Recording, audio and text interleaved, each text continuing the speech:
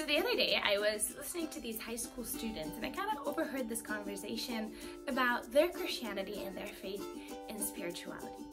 Basically, the gist of the conversation is that although they're Christians, they don't want to call themselves Christians, they just call themselves spiritual, or they like to talk about spirituality versus Christianity because they don't want to offend someone. What if they say they're Christian, or what if they say they believe in Christ and someone gets offended? And I started thinking, where did these kids get that ideology? And looking back at our church history, has that been the case? Well, it hasn't. Our saint today is Saint Marcellus.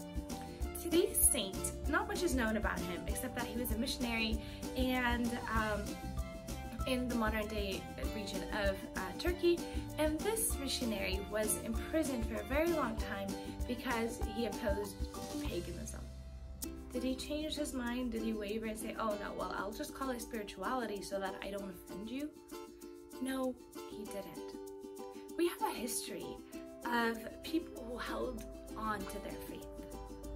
Not in a weird way, not in a mean way, not a weird one, but not in a mean way, not in a sense that I'm attacking you because you are not Christian.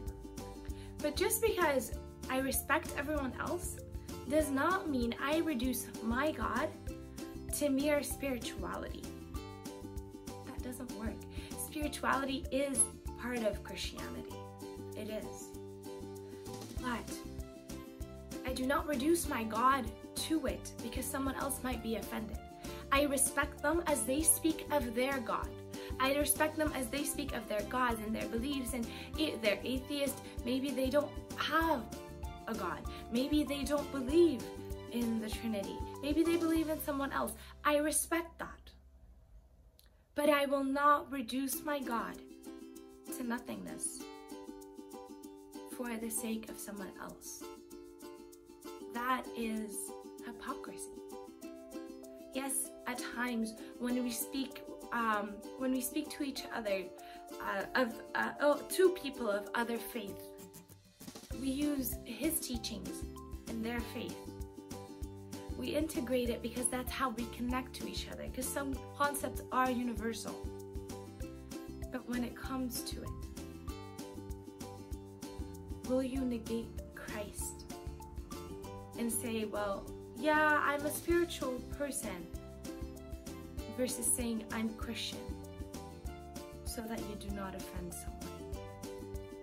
And the truth is, the other person, if they were truly understanding, they should not be offended by your faith. Because I respect my Muslim best friends, my Muslim brothers and sisters. I respect them so much, and I love them so much. And I love seeing hijabi girls because that is an expression of their faith. And just like that, I expect that same respect. And just like that from my friends, that same respect is always mirrored back. But neither would I allow them to ever say they're spiritual so that they don't offend me, nor would they allow me to say I'm spiritual so that I don't offend them. We work on respect. Yes, you are Christian, so stop denying that by saying I'm spiritual versus I'm Christian. Now, if you believe in spirituality, that's, and you're not Christian, that's a different story. The video is not about you. This is about the people who are Christian, who are saying that just so I don't offend anyone else, I will refrain from speaking. Just so I don't offend anyone who is pro-choice, I will not say I'm pro-life. That doesn't work. I respect you, you respect me, and I am pro-life.